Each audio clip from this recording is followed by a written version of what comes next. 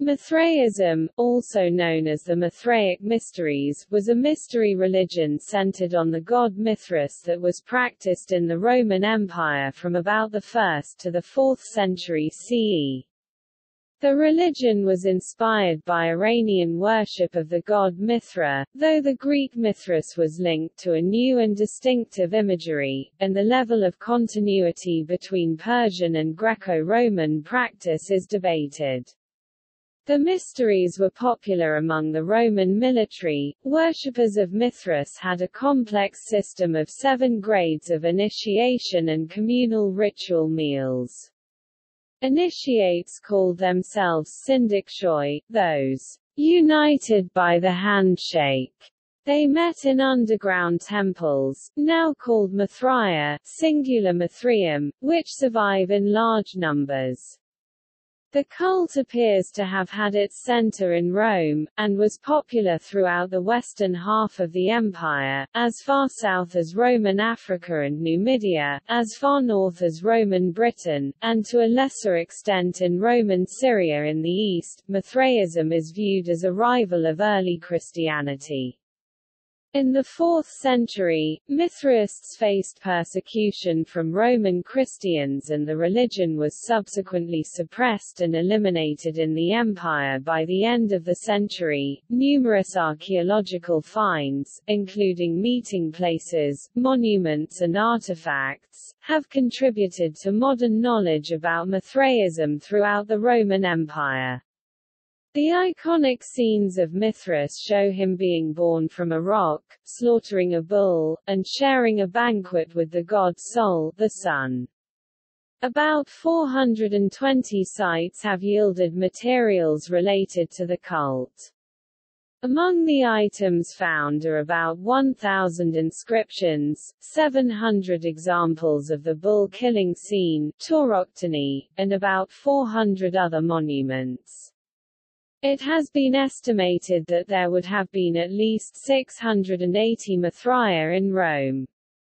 No written narratives or theology from the religion survive. Limited information can be derived from the inscriptions and brief or passing references in Greek and Latin literature.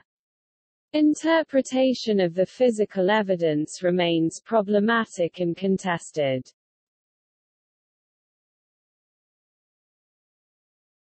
Topic: Name. The term Mithraism is a modern convention. Writers of the Roman era referred to it by phrases such as Mithraic Mysteries, Mysteries of Mithras, or Mysteries of the Persians. Modern sources sometimes refer to the Greco-Roman religion as Roman Mithraism, or Western Mithraism, to distinguish it from Persian worship of Mithra. Topic: Etymology of Mithras. The name Mithras, Latin, equivalent to Greek Mithras, is a form of Mithra, the name of an old Persian god, a relationship understood by Mithraic scholars since the days of Franz Cumont. An early example of the Greek form of the name is in a 4th century BCE work by Xenophon, the Cyropaedia, which is a biography of the Persian king Cyrus the Great. The exact form of a Latin or classical Greek word varies due to the grammatical process of declension. There is archaeological evidence that in Latin worshippers wrote the nominative form of the god's name as Mithras. However, in Porphyry's Greek text De Abstinentia, Perioposh's Empsychon there is a reference to the now lost histories of the Mithraic mysteries by Eubulus and Pallas, the wording of which suggests that these authors treated the name Mithra as an indeclinable foreign word. Related deity names in other languages include Sanskrit Mitra, Mitra the name of a god praised in the Rig Veda. In Sanskrit, Mitra means friend or friendship. The form Mi'at Ra, found in an inscribed peace treaty between the Hittites and the Kingdom of Mitanni, from about 1400 BCE. Iranian Mithra and Sanskrit Mitra are believed to come from an Indo-Iranian word mitra, meaning contract, agreement, covenant. Modern historians have different conceptions about whether these names refer to the same god or not. John R. Hinnells has written of Mitra, Mithra, Mithras as a single deity worshipped in several different religions. On the other hand, David Ulansey considers the bull-slaying Mithras to be a new god who began to be worshipped in the 1st century BCE, and to whom an old name was applied. Mary Boyce, a researcher of ancient Iranian religions, writes that even though Roman Empire Mithraism seems to have had less Iranian content than historians used to think, nonetheless, as the name Mithras alone shows, this content was of some importance.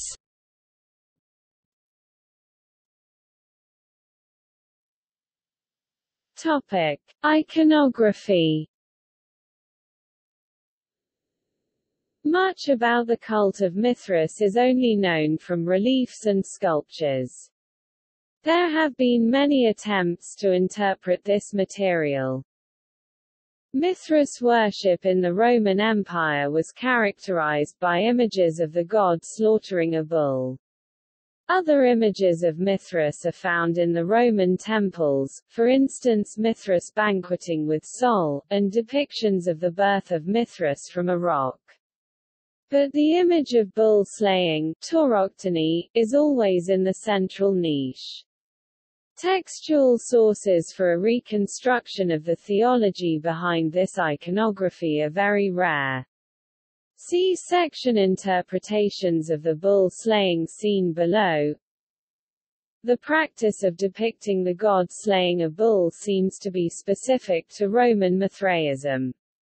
According to David Ulansey, this is perhaps the most important example of evident difference between Iranian and Roman traditions.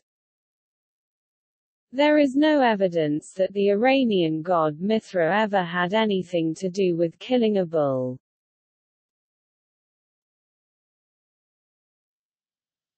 Topic: Bull-slaying scene.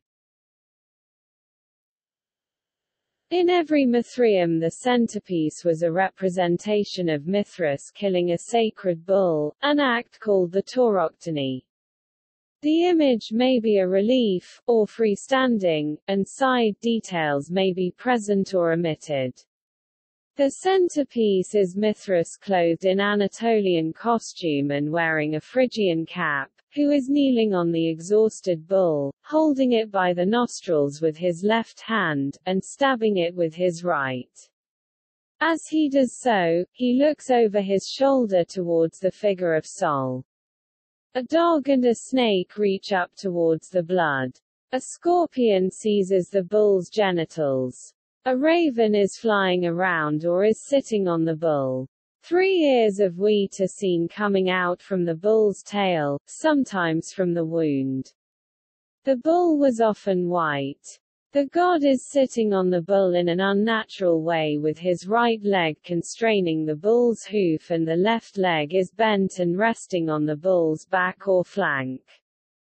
The 2 torch-bearers are on either side, dressed like Mithras, Quartz with his torch pointing up and Quartopates with his torch pointing down. Sometimes Quartz and Quartopates carry shepherd's crooks instead of torches. The event takes place in a cavern, into which Mithras has carried the bull, after having hunted it, ridden it and overwhelmed its strength. Sometimes the cavern is surrounded by a circle, on which the 12 signs of the zodiac appear. Outside the cavern, top left, is Sol the sun, with his flaming crown, often driving a quadriga. A ray of light often reaches down to touch Mithras. At the top right is Luna, with her crescent moon, who may be depicted driving a beager. In some depictions, the central tauroctony is framed by a series of subsidiary scenes to the left, top and right, illustrating events in the Mithras narrative, Mithras being born from the rock, the water miracle, the hunting and riding of the bull, meeting Sol who kneels to him, shaking hands with Sol and sharing a meal of bull parts with him, and ascending to the heavens in a chariot. In some instances, as is the case in the stucco icon at Santa Prisca Mithraeum in Rome, the god is shown heroically nude. Some of these reliefs were constructed so that they could be turned on an axis. On the back side was another, more elaborate feasting scene. This indicates that the bull-killing scene was used in the first part of the celebration, then the relief was turned, and the second scene was used in the second part of the celebration. Besides the main cult icon, a number of Mithraea had several secondary tauroctonies, and some small portable versions, probably meant for private devotion, have also been found.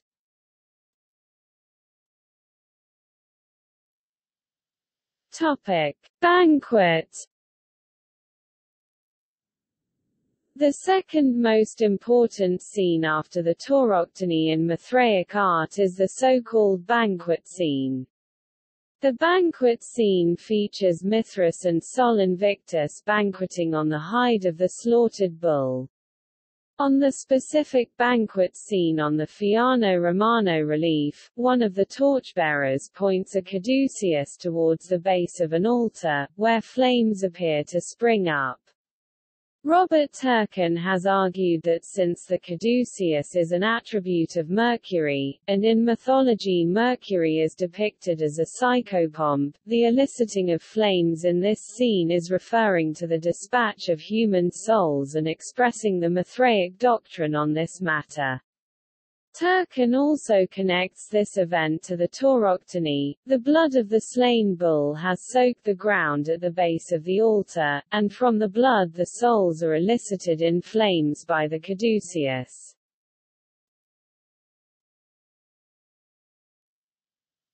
Topic: Birth from a rock. Mithras is depicted as being born from a rock. He is shown as emerging from a rock, already in his youth, with a dagger in one hand and a torch in the other. He is nude, standing with his legs together, and is wearing a Phrygian cap. However, there are variations. Sometimes he is shown as coming out of the rock as a child, and in one instance he has a globe in one hand. Sometimes a thunderbolt is seen. There are also depictions in which flames are shooting from the rock and also from Mithras' cap. One statue had its base perforated so that it could serve as a fountain, and the base of another has the mask of the water god. Sometimes Mithras also has other weapons such as bows and arrows, and there are also animals such as dogs, serpents, dolphins, eagles, other birds, lion, crocodiles, lobsters and snails around. On some reliefs, there is a bearded figure identified as Oceanus, the water god, and on some there are the gods of the four winds. In these reliefs, the four elements could be invoked together. Sometimes Victoria, Luna, Sol and Saturn also seem to play a role. Saturn in particular is often seen handing over the dagger to Mithras so that he can perform his mighty deeds. In some depictions, courts and courtopates are also present. Sometimes they are depicted as shepherds. On some occasions, an amphora is seen, and a few instances show variations like an egg birth or a tree birth. Some interpretations show that the birth of Mithras was celebrated by lighting torches or candles.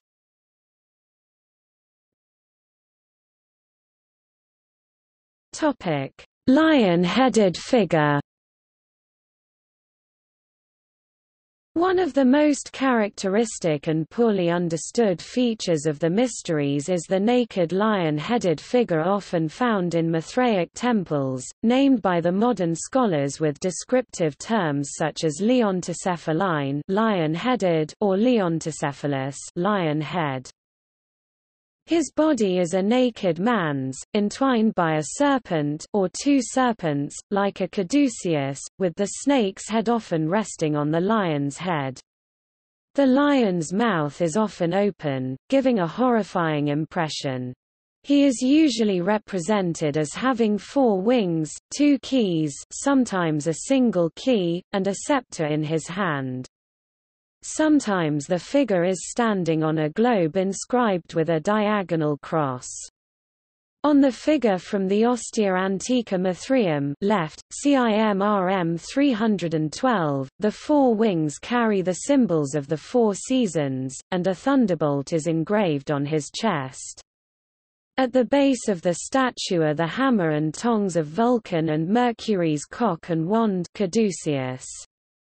A variation of the same figure, but with a human head instead of the lion mask, is also found, but is rare. Although animal-headed figures are prevalent in contemporary Egyptian and Gnostic mythological representations, no exact parallel to the Mithraic leontocephaline figure has been found. The name of the figure has been deciphered from dedicatory inscriptions to be Aramanius, a Latinized form of the name Ahriman, a demonic figure in the Zoroastrian pantheon.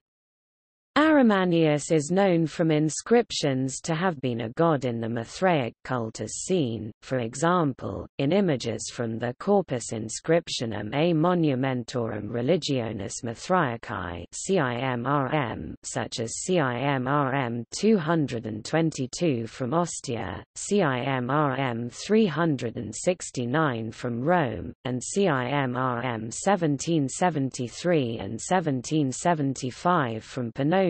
Some scholars identify the lion man as Ion, or Zervan, or Cronus, while others assert that it is a version of the Zoroastrian Ahriman or Vedic Ahriman. There is also speculation that the figure is the Gnostic demiurge, Ialdabi. Although the exact identity of the lion-headed figure is debated by scholars, it is largely agreed that the god is associated with time and seasonal change. However, an occultist, D. Jason Cooper, speculates to the contrary that the lion-headed figure is not a god, but rather represents the spiritual state achieved in Mithraism's adept level, the Leo lion degree.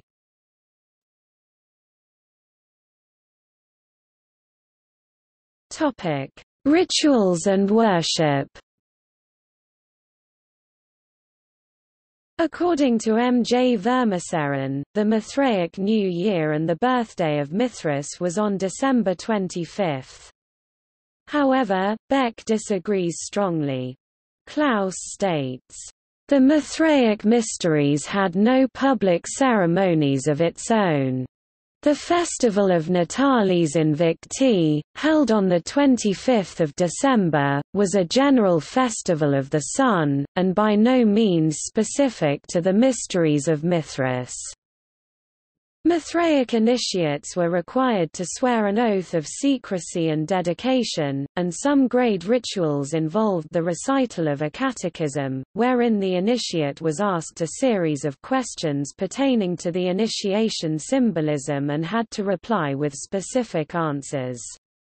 An example of such a catechism, apparently pertaining to the Leo grade, was discovered in a fragmentary Egyptian papyrus P. Beryllinensis 21196, and reads, "Almost no Mithraic scripture or first-hand account of its highly secret rituals survives, with the exception of the aforementioned oath and catechism, and the document known as the Mithras Liturgy, from 4th century Egypt, whose status as a Mithrais text has been questioned by scholars including Franz Cumont."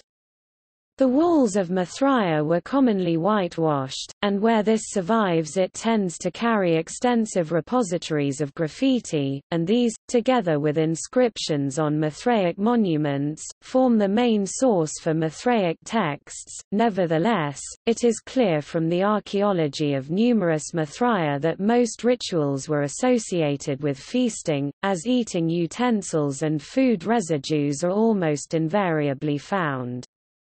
These tend to include both animal bones and also very large quantities of fruit residues.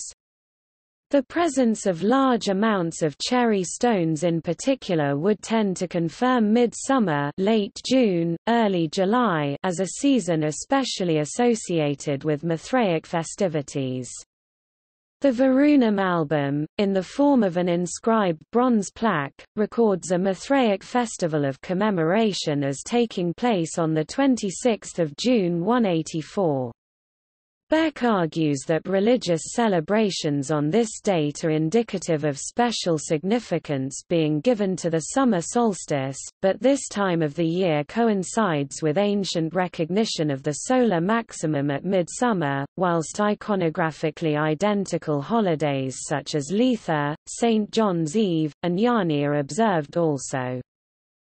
For their feasts, Mithraic initiates reclined on stone benches arranged along the longer sides of the Mithraeum. Typically there might be room for 15 to 30 diners, but very rarely many more than 40 men.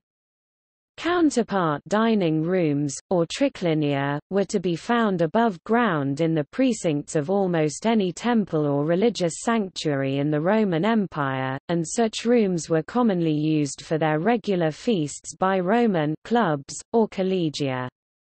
Mithraic feasts probably performed a very similar function for Mithraists as the collegia did for those entitled to join them. Indeed, since qualification for Roman collegia tended to be restricted to particular families, localities or traditional trades, Mithraism may have functioned in part as providing clubs for the unclubbed.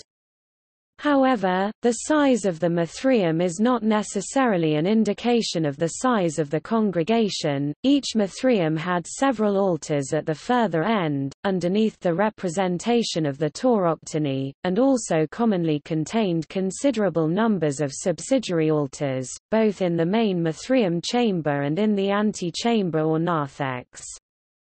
These altars, which are of the standard Roman pattern, each carry a named dedicatory inscription from a particular initiate, who dedicated the altar to Mithras, in fulfillment of his vow, in gratitude for favors received. Burned residues of animal entrails are commonly found on the main altars indicating regular sacrificial use. However, Mithraea do not commonly appear to have been provided with facilities for ritual slaughter of sacrificial animals, a highly specialized function in Roman religion, and it may be presumed that a Mithraeum would have made arrangements for this service to be provided for them in cooperation with the professional victimarius of the civic cult. Prayers were addressed to the sun 3 times a day, and Sunday was especially sacred. It is doubtful whether Mithraism had a monolithic and internally consistent doctrine. It may have varied from location to location. However, the iconography is relatively coherent. It had no predominant sanctuary or cultic center, and, although each Mithraeum had its own offices and functionaries, there was no central supervisory authority. In some Mithraea, such as that at Dura Europos, wall paintings depict prophets carrying scrolls, but no named Mithraic sages are known, nor does any reference give the title of any Mithraic scripture or teaching. It is known that intertates could transfer with their grades from one Mithraeum to another.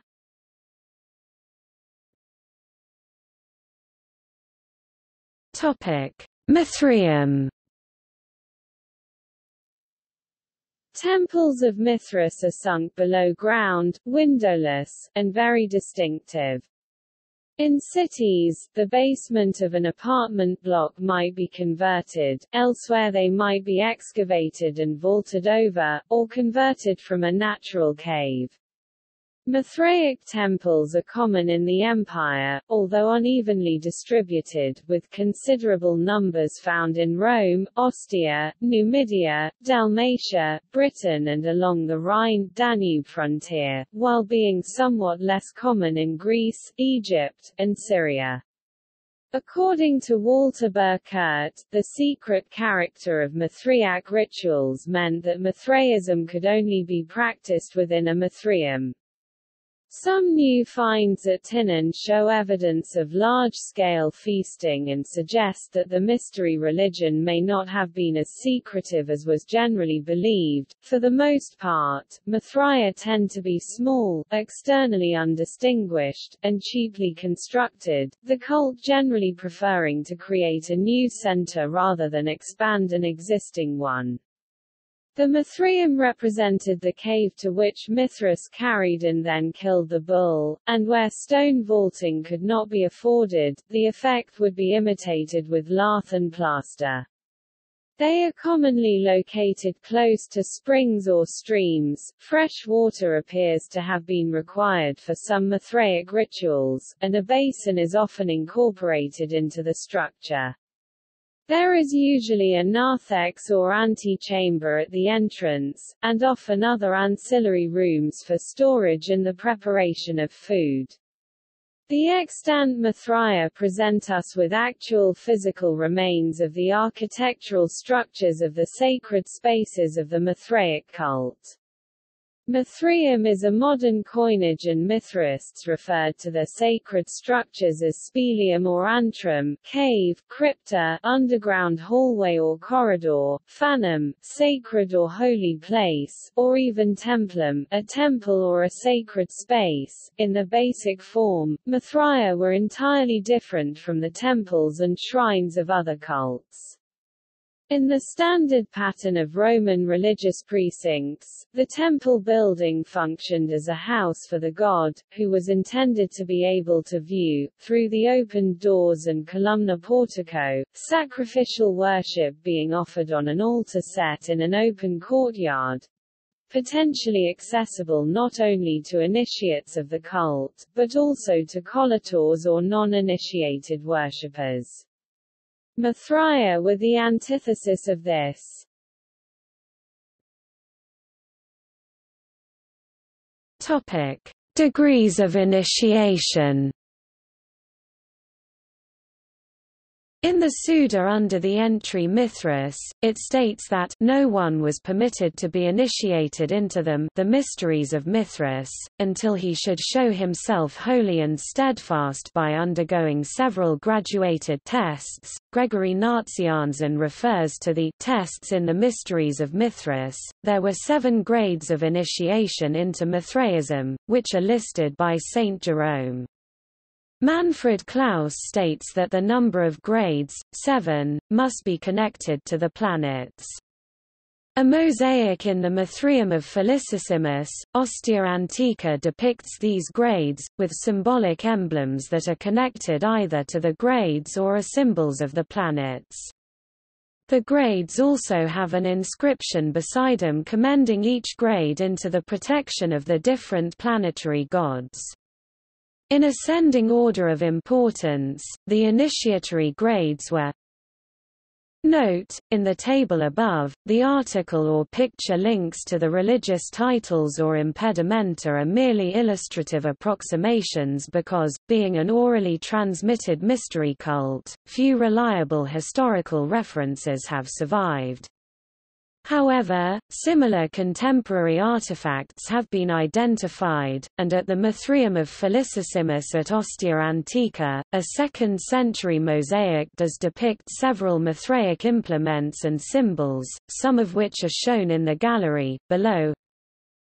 Elsewhere, as at Dura Europos, Mithraic graffiti survive giving membership lists, in which initiates of a Mithraeum are named with their Mithraic grades. At Verunum, the membership list or album sacratorum was maintained as an inscribed plaque, updated year by year as new members were initiated. By cross-referencing these lists it is possible to track some initiates from one Mithraeum to another, and also speculatively to identify Mithraic initiates with persons on other contemporary lists such as military service rolls and lists of devotees of non-Mithraic religious sanctuaries. Names of initiates are also found in the dedication inscriptions of altars and other cult objects. Klaus noted in 1990 that overall, only about 14% of Mithraic names inscribed before 250 CE identify the initiate's grade, and hence questioned the traditional view that all initiates belonged to one of the 7 grades. Klaus argues that the grades represented a distinct class of priests, sacerdotes. Gordon maintains the former theory of Merkelbach and others, especially noting such examples as Dura where all names are associated with a Mithraic grade. Some scholars maintain that practice may have differed over time, or from one Mithraeum to another. The highest grade, pater, is far the most common found on dedications and inscriptions, and it would appear not to have been unusual for a Mithraeum to have several men with this grade. The form pater patrum, father of fathers, is often found, which appears to indicate the pater with primary status. There are several examples of persons, commonly those of higher social status, joining a Mithraeum with the status pater, especially in Rome during the pagan revival of the 4th century. It has been suggested that some Mithraea may have awarded honorary pater status to sympathetic dignitaries. The initiate into each grade appears to have been required to undertake a specific ordeal or test, involving exposure to heat, cold, or threatened peril. An ordeal pit, dating to the early 3rd century, has been identified in the Mithraeum at Karorberg. Accounts of the cruelty of the Emperor Commodus describes his amusing himself by enacting Mithraic initiation ordeals in homicidal form. By the later 3rd century, the enacted trials appear to have been abated in rigor, as ordeal pits were floored over. Admission into the community was completed with a handshake with the pater, just as Mithras and Sol shook hands. The initiates were thus referred to as syndictioi, those united by the handshake.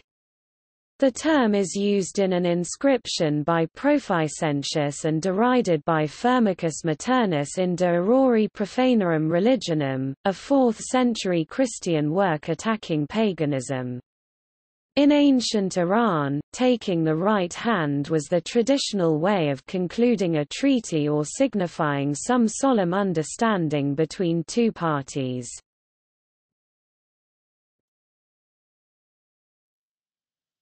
Topic: Ritual reenactments.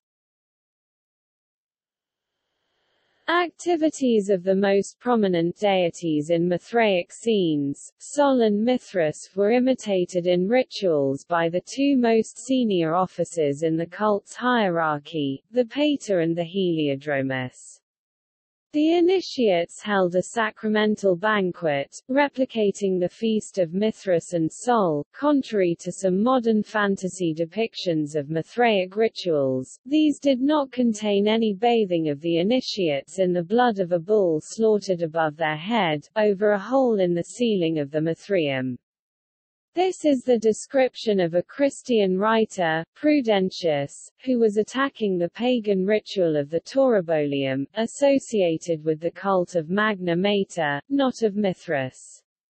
Even in that context, modern scholars tend to dismiss Prudentius's text as hearsay and Christian propaganda. Reliefs on a cup found in Mainz appear to depict a Mithraic initiation. On the cup, the initiate is depicted as being led into a location where a pater would be seated in the guise of Mithras with a drawn bow. Accompanying the initiate is a mystagogue, who explains the symbolism and theology to the initiate.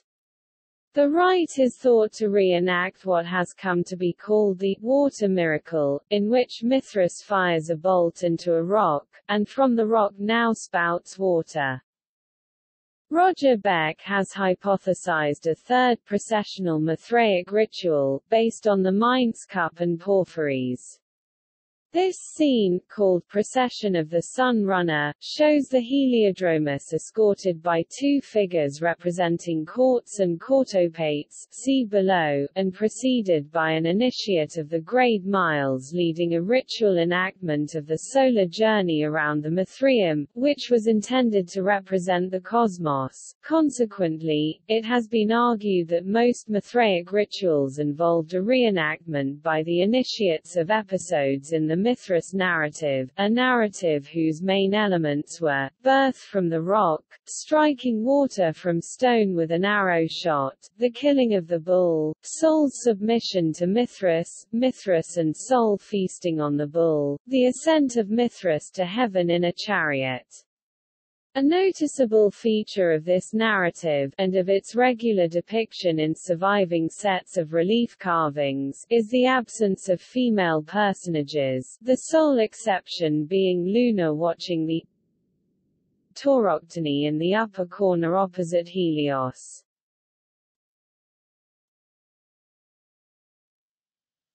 Topic: Membership. Only male names appear in surviving inscribed membership lists. Historians including Cumont and Richard Gordon have concluded that the cult was for men only. The ancient scholar Porphyry refers to female initiates in Mithraic rites. However, the early 20th century historian A.S. Geddon writes that this may be due to a misunderstanding. According to Geddon, while the participation of women in the ritual was not unknown in the Eastern cults, the predominant military influence in Mithraism makes it unlikely in this instance.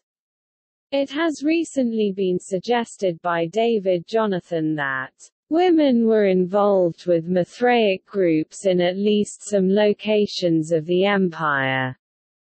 Soldiers were strongly represented amongst Mithraists, and also merchants, customs officials and minor bureaucrats. Few, if any, initiates came from leading aristocratic or senatorial families until the pagan revival of the mid-4th century, but there were always considerable numbers of freedmen and slaves.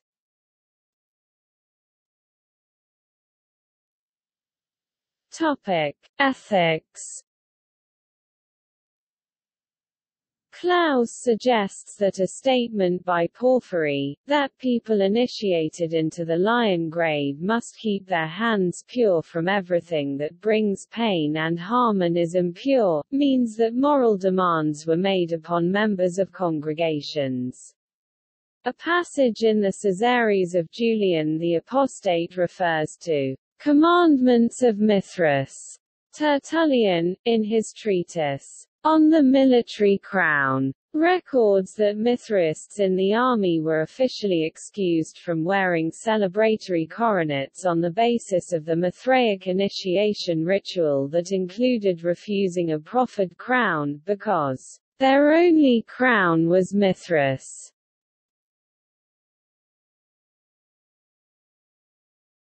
Topic: History and development.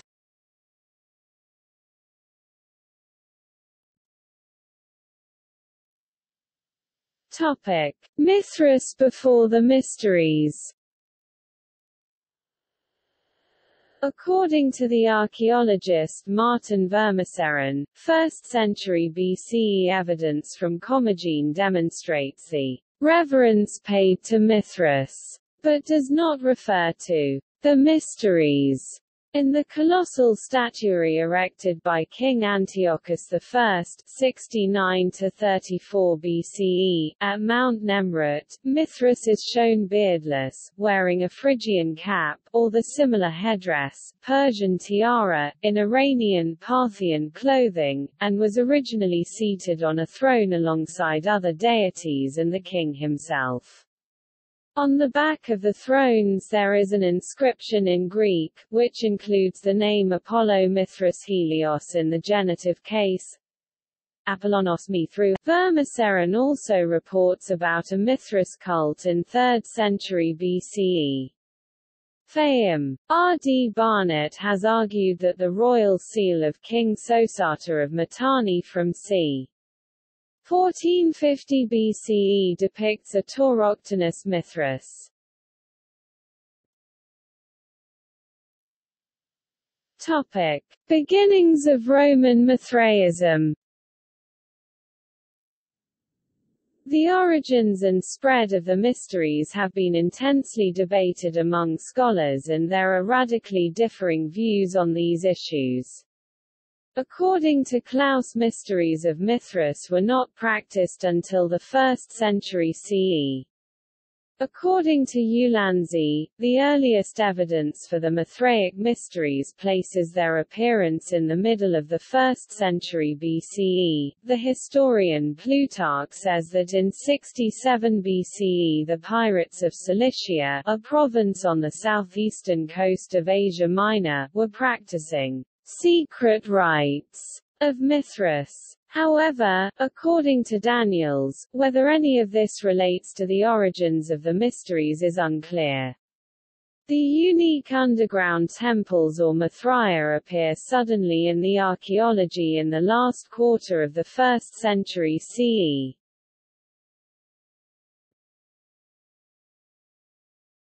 Topic: Earliest archaeology. Inscriptions and monuments related to the Mithraic mysteries are catalogued in a 2-volume work by Martin J. Vermaseren, the Corpus Inscriptionum a Monumentorum Religionis Mithraicae, or CIMRM. The earliest monument showing Mithras slaying the bull is thought to be CIMRM 593, found in Rome. There is no date, but the inscription tells us that it was dedicated by a certain Alcimus, steward of T. Claudius Livianus. Vermaseren and Gordon believe that this Livianus is a certain Livianus who was commander of the Praetorian Guard in 101 CE, which would give an earliest date of 98 to 99 CE. 5 small terracotta plaques of a figure holding a knife over a bull have been excavated near Kerch in the Crimea, dated by Beskow and Claus to the second half of the 1st century BCE, and by Beck to 50 BCE to 50 CE. These may be the earliest tauroctonies, if they are accepted to be a depiction of Mithras.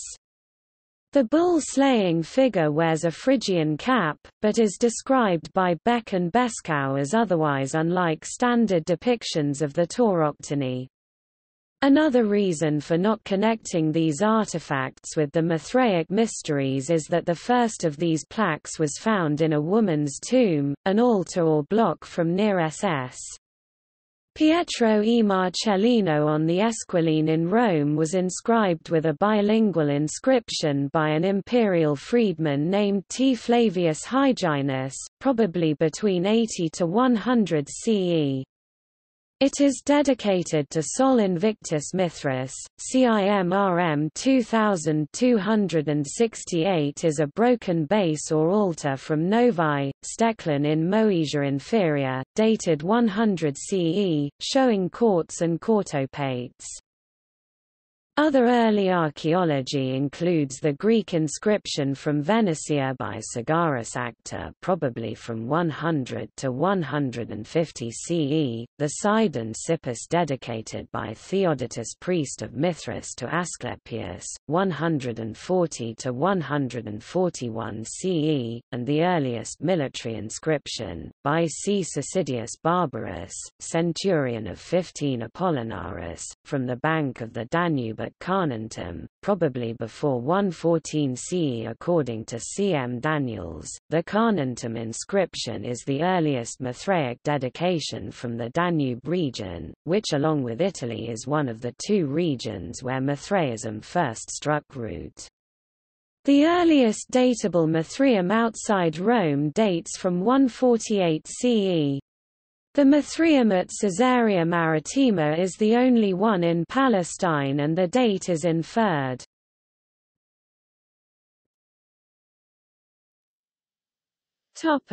Earliest cult locations. According to Roger Beck, the attested locations of the Roman cult in the earliest phase, circa 80–120 CE, are as follows: Mithraea datable from pottery, Nidda, Hedemheim 3, Germania Sup, Magontiacum, Germania Sup, Pons Aeni, Noricum, Caesarea Maritima, Judea, datable dedications, Nidda, Hedenheim I, Germania Sup, CIMRM 1091 halves, 1098, Carnuntum 3, Pannonia Sup, CIMRM 1718, Novae, Moesia INF, CIMRM 2268 ninths, Iscus, Moesia INF, CIMRM 2250, Rome, CIMRM 362, 593 quarters.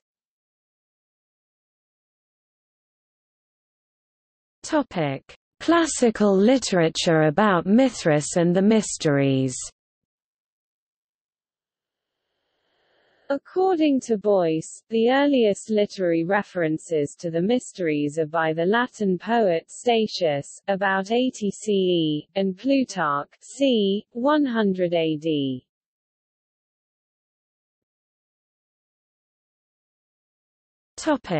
Statius. The Thebaid, c. 80 AD, an epic poem by Statius, pictures Mithras in a cave, wrestling with something that has horns. The context is a prayer to the god Phoebus. The cave is described as Perse, which in this context is usually translated Persian. However, according to the translator J. H. Mosley, it literally means Persine, referring to Perses, the son of Perseus and Andromeda, this Perses being the ancestor of the Persians according to Greek legend.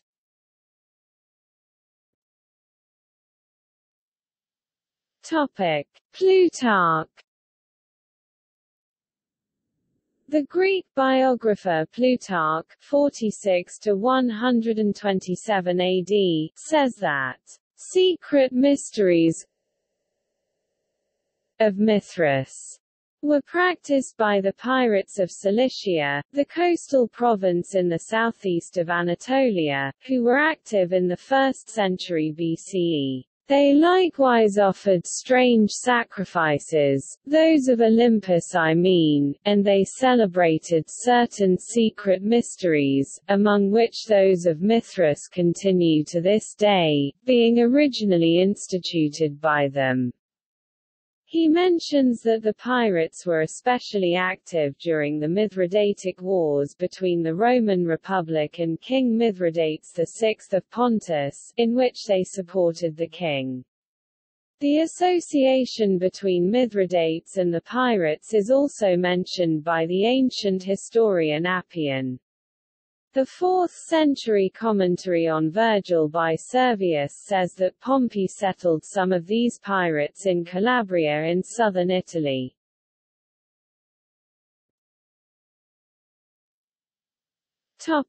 Dio Cassius.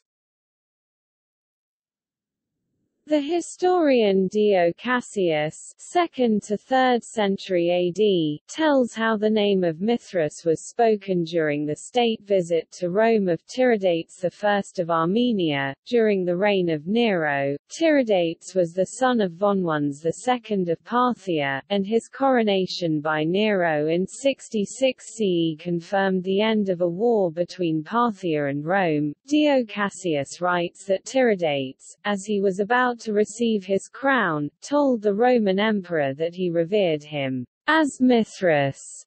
Roger Beck thinks it possible that this episode contributed to the emergence of Mithraism as a popular religion in Rome.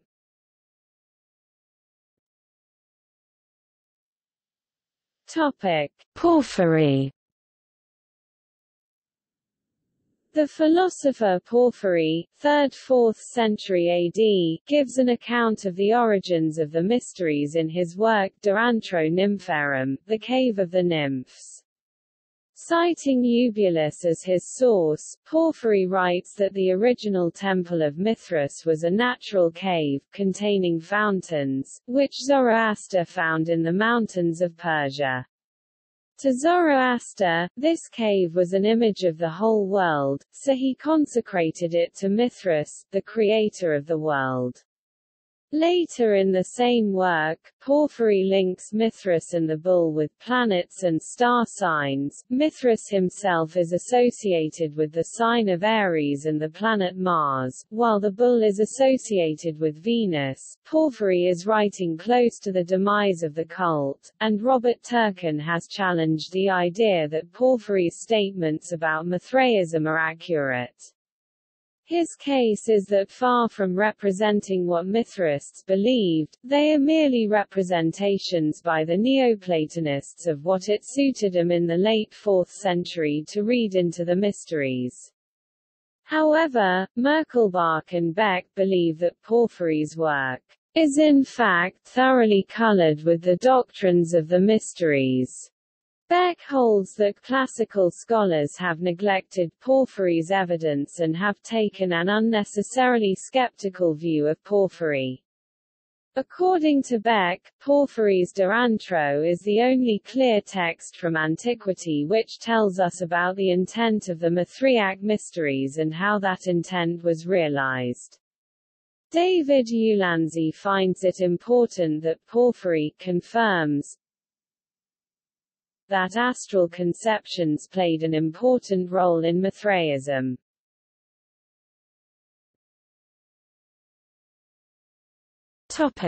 Mithras Liturgy. In later antiquity, the Greek name of Mithras occurs in the text known as the Mithras Liturgy, a part of the Paris Greek magical papyrus Paris Bibliothèque Nationale Supple, gr. 574. Here Mithras is given the epithet, the great god, and is identified with the sun god Helios. There have been different views among scholars as to whether this text is an expression of Mithraism as such. Franz Cumont argued that it isn't, Marvin Mayer thinks it is, while Hans Dieter Betz sees it as a synthesis of Greek, Egyptian, and Mithraic traditions.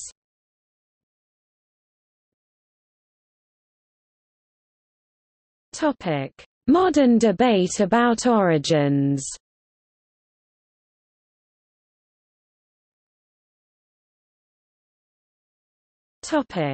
Cumont's hypothesis, from Persian state religion.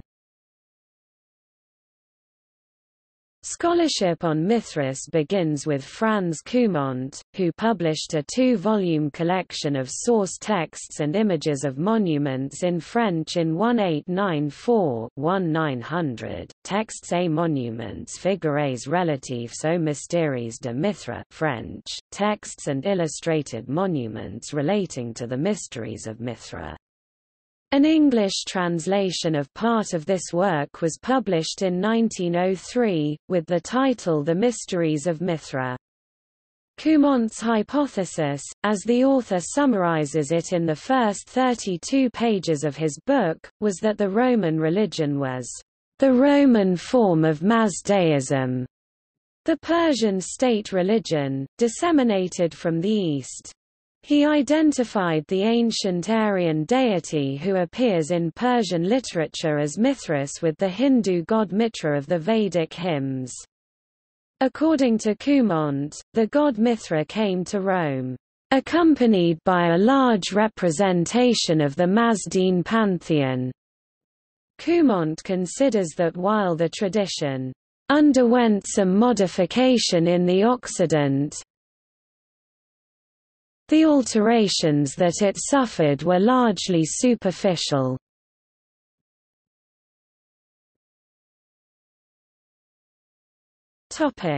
Criticisms and reassessments of Cumont. Cumont's theories came in for severe criticism from John R. Hinels and R.L. Gordon at the First International Congress of Mithraic Studies held in 1971. John Hinels was unwilling to reject entirely the idea of Iranian origin, but wrote, "We must now conclude that his reconstruction simply will not stand. It receives no support from the Iranian material and is in fact in conflict with the ideas of that tradition as they are represented in the extant texts. Above all, it is a theoretical reconstruction which does not accord with the actual Roman iconography." He discussed Cumont's reconstruction of the bull-slaying scene and stated, that the portrayal of Mithras given by Cumont is not merely unsupported by Iranian texts but is actually in serious conflict with known Iranian theology. Another paper by R.L. Gordon argued that Cumont severely distorted the available evidence by forcing the material to conform to his predetermined model of Zoroastrian origins. Gordon suggested that the theory of Persian origins was completely invalid and that the Mithraic mysteries in the West was an entirely new creation. A similar view has been expressed by Luther H. Martin. Apart from the name of the god himself, in other words, Mithraism seems to have developed largely in and is, therefore, best understood from the context of Roman culture. However, according to Hoff, all theories of the origin of Mithraism acknowledge a connection, however vague, to the Mithra figure of ancient Aryan religion.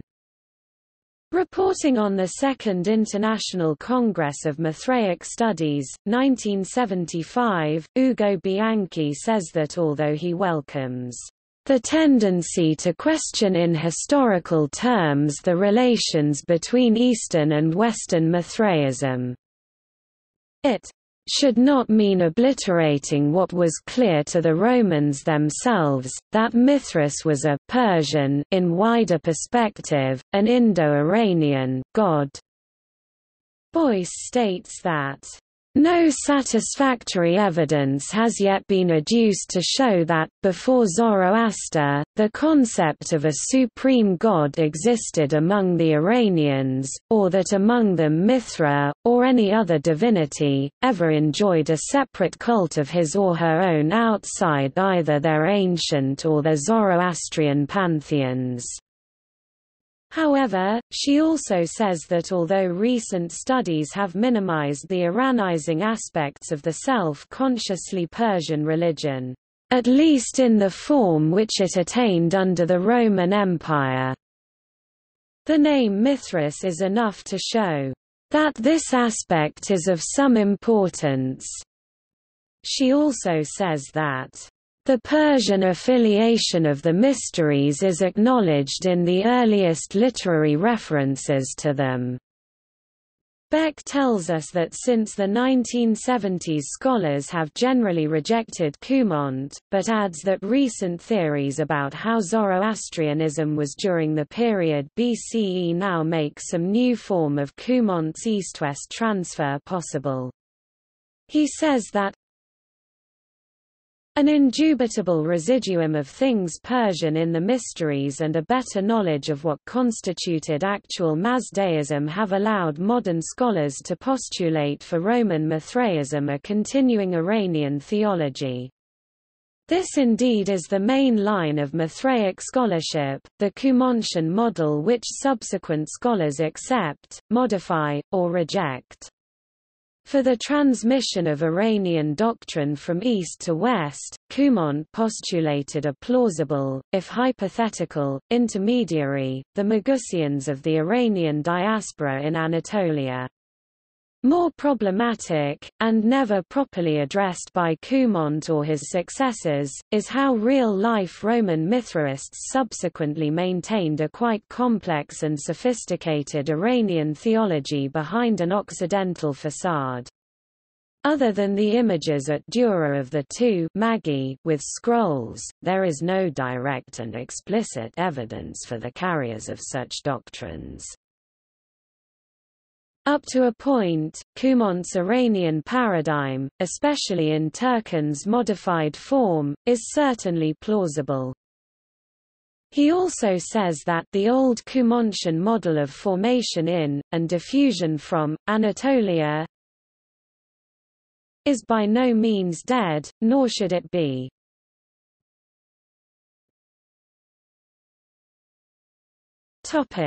Modern theories. Beck theorizes that the cult was created in Rome, by a single founder who had some knowledge of both Greek and Oriental religion, but suggests that some of the ideas used may have passed through the Hellenistic kingdoms. He observes that, "Mithras, moreover, a Mithras who was identified with the Greek sun god Helios, was among the gods of the syncretic Greco-Armenian Iranian royal cult at Nemrut, founded by Antiochus I of Commagene in the mid-1st century BCE. While proposing the theory, Beck says that his scenario may be regarded as Cumontian in two ways. Firstly, because it looks again at Anatolia and Anatolians, and more importantly, because it hews back to the methodology first used by Cumont. Merkelbach suggests that its mysteries were essentially created by a particular person or persons and created in a specific place, the city of Rome, by someone from an eastern province or border state who knew the Iranian myths in detail, which he wove into his new grades of initiation, but that he must have been Greek and Greek-speaking because he incorporated elements of Greek Platonism into it. The myths, he suggests, were probably created in the milieu of the imperial bureaucracy, and for its members.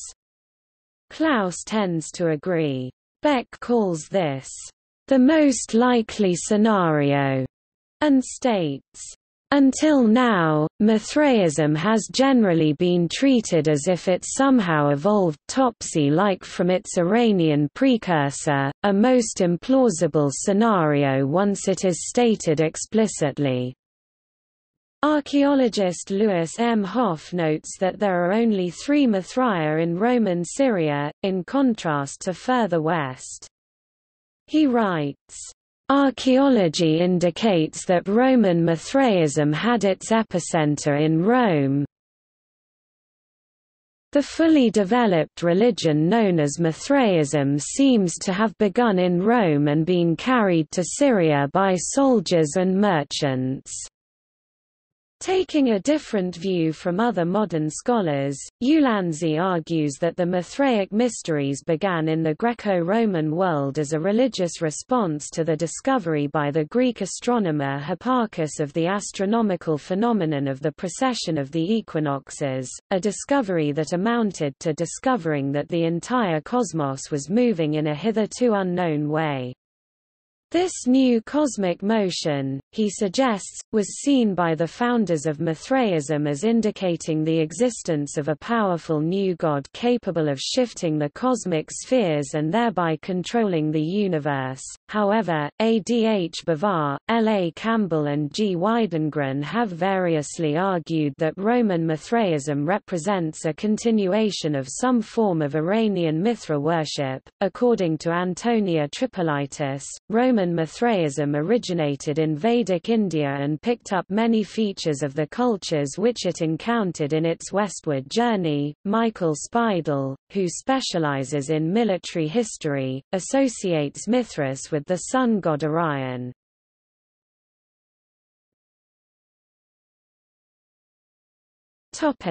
Later history. The first important expansion of the mysteries in the empire seems to have happened quite quickly, late in the reign of Antoninus Pius b. 121 CE, d. 161 CE, and under Marcus Aurelius. By this time all the key elements of the mysteries were in place. Mithraism reached the apogee of its popularity during the 2nd and 3rd centuries, spreading at an astonishing rate at the same period when the worship of Sol Invictus was incorporated into the state-sponsored cults. At this period a certain Pallas devoted a monograph to Mithras, and a little later Eubulus wrote a history of Mithras, although both works are now lost. According to the 4th century Historia Augusta, the emperor Commodus participated in its mysteries but it never became one of the state cults.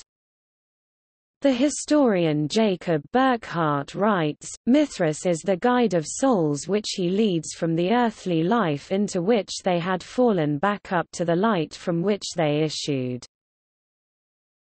It was not only from the religions and the wisdom of Orientals and Egyptians, even less from Christianity, that the notion that life on earth was merely a transition to a higher life was derived by the Romans. Their own anguish and the awareness of senescence made it plain enough that earthly existence was all hardship and bitterness.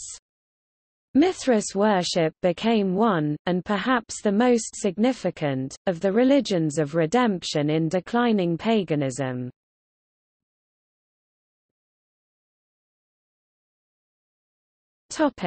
Persecution and Christianization. The religion and its followers faced persecution in the 4th century from Christianization, and Mithraism came to an end at some point between its last decade and the 5th century. Ulansey states that Mithraism declined with the rise to power of Christianity, until the beginning of the 5th century, when Christianity became strong enough to exterminate by force rival religions such as Mithraism. According to Speidel, Christians fought fiercely with this feared enemy and suppressed it during the late 4th century. Mithraic sanctuaries were destroyed and religion was no longer a matter of personal choice. According to Luther H. Martin, Roman Mithraism came to an end with the anti-pagan decrees of the Christian Emperor Theodosius during the last decade of the 4th century. Klaus states that inscriptions show Mithras as one of the cults listed on inscriptions by Roman senators who had not converted to Christianity, as part of the pagan revival among the elite in the second half of the 4th century. Beck states that, "Quite early in the 4th century the religion was as good as dead throughout the empire." However, archaeological evidence indicates the continuance of the cult of Mithras up until the end of the 4th century.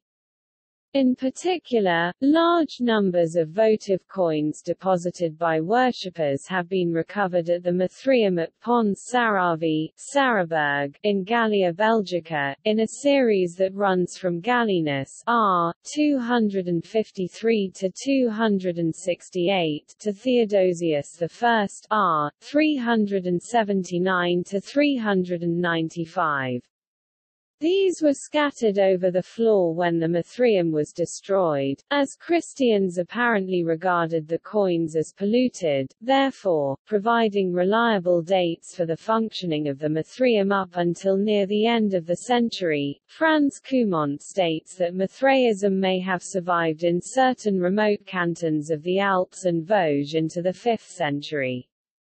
According to Mark Humphreys, the deliberate concealment of Mithraic cult objects in some areas suggests that precautions were being taken against Christian attacks.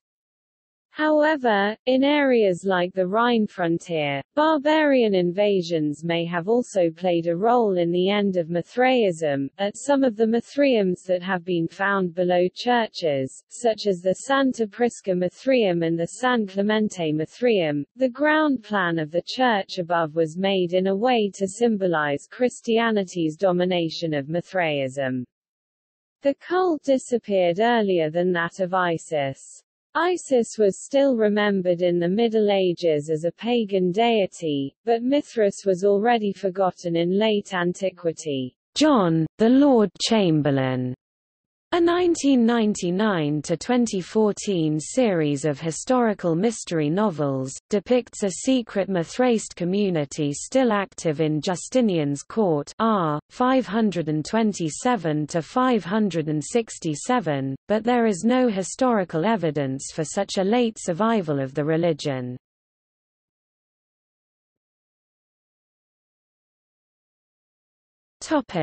Interpretations of the bull-slaying scene. According to Cumont, the imagery of the tauroctony was a Greco-Roman representation of an event in Zoroastrian cosmogony described in a 9th-century Zoroastrian text, the Bundahishn. In this text the evil spirit Ahriman, not Mithra, slays the primordial creature Gavrivodata, which is represented as a bovine. Cumont held that a version of the myth must have existed in which Mithras, not Ahriman, killed the bovine. But according to Hinels, no such variant of the myth is known, and that this is merely speculation. In no known Iranian text, either Zoroastrian or otherwise, does Mithra slay a bull. David Ulansey finds astronomical evidence from the Mithraeum itself. He reminds us that the Platonic writer Porphyry wrote in the 3rd century CE that the cave-like temple Mithraea depicted an image of the world, and that Zoroaster consecrated a cave resembling the world fabricated by Mithras. The ceiling of the Caesarea Maritima Mithraeum retains traces of blue paint, which may mean the ceiling was painted to depict the sky and the stars. Beck has given the following celestial anatomy of the tauroctony. Several celestial identities for the tauroctonous Mithras trademark himself have been proposed. Beck summarizes them in the table below. Ulansey has proposed that Mithras seems to have been derived from the constellation of Perseus, which is positioned just above Taurus in the night sky. He sees iconographic and mythological parallels between the two figures, both are young heroes, carry a dagger, and wear a Phrygian cap. He also mentions the similarity of the image of Perseus killing the Gorgon and the Tauroctony, both figures being associated with underground caverns and both having connections to Persia as further evidence. Michael Speidel associates Mithras with the constellation of Orion because of the proximity to Taurus, and the consistent nature of the depiction of the figure as having wide shoulders, a garment flared at the hem, and narrowed at the waist with a belt, thus taking on the form of the constellation. Beck has criticized Speidel and Ulansey of adherence to a literal cartographic logic, describing their theories as a will-o'-the-wisp that lured them down a false trail. He argues that a literal reading of the Tauroctony as a star chart raises two major problems. It is difficult to find a constellation counterpart for Mithras himself, despite efforts by Speidel and Ulansey, and that, unlike in a star chart, each feature of the Tauroctony might have more than a single counterpart. Rather than seeing Mithras as a constellation, Beck argues that Mithras is the prime traveler on the celestial stage, represented by the other symbols of the scene, the unconquered sun moving through the constellations. But again, Mayer holds that the Mithras liturgy reflects the world of Mithraism and may be a confirmation for Ulansey's theory of Mithras being held responsible for the precession of equinoxes.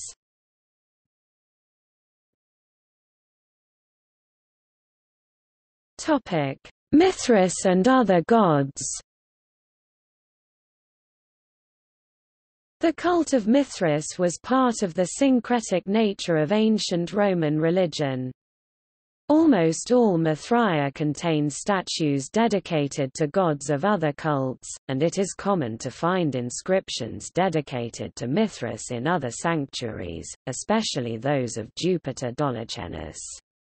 Mithraism was not an alternative to Rome's other traditional religions, but was one of many forms of religious practice, and many Mithraic initiates can also be found participating in the civic religion, and as initiates of other mystery cults.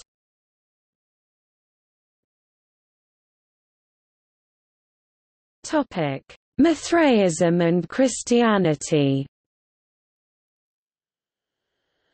Early Christian apologists noted similarities between Mithraic and Christian rituals, but nonetheless took an extremely negative view of Mithraism. They interpreted Mithraic rituals as evil copies of Christian ones. For instance, Tertullian wrote that as a prelude to the Mithraic initiation ceremony, the initiate was given a ritual bath and at the end of the ceremony, received a mark on the forehead. He described these rites as a diabolical counterfeit of the baptism and chrismation of Christians. Justin Martyr contrasted Mithraic initiation communion with the Eucharist. Wherefore also the evil demons in mimicry have handed down that the same thing should be done in the mysteries of Mithras. For that bread and a cup of water are in these mysteries set before the initiate with certain speeches you either know or can learn. Ernest Renan suggested in 1882 that, under different circumstances, Mithraism might have risen to the prominence of modern-day Christianity. Renan wrote, "If the growth of Christianity had been arrested by some mortal malady, the world would have been Mithraic." However, this theory has since been contested. Leonard Boyle wrote in 1987 that, "Too much has been made of the threat of Mithraism to Christianity," pointing out that there are only 50 known Mithraea in the entire city of Rome. J. Alvar Esquerra holds that since the two religions did not share similar aims, there was never any real threat of Mithraism taking over the Roman world. According to Mary Boyce, Mithraism was a potent enemy for Christianity in the West, though she is skeptical about its hold in the East. Filippo Corelli 1979 has tabulated 40 actual or possible Mithraea and estimated that Rome would have had not less than 680 to 690 Mithraea. Louis M. Hoff states that more than 400 Mithraic sites have been found. These sites are spread all over the Roman Empire from places as far as Dura Europos in the east, and England in the west. He, too, says that Mithraism may have been a rival of Christianity. David Ulansey thinks Renan's statement, "somewhat exaggerated," but does consider Mithraism one of Christianity's major competitors in the Roman Empire. Ulansey sees the study of Mithraism as important for understanding the cultural matrix out of which the Christian religion came to birth.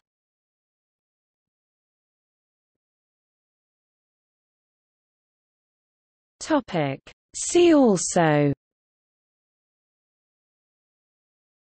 Mithra, Mithras in comparison with other belief systems, Roman-Persian relations, Mitra, Mitra Vedic, Maitreya, London Mithraeum, Santo Stefano Rotondo, Tinon Mithraeum.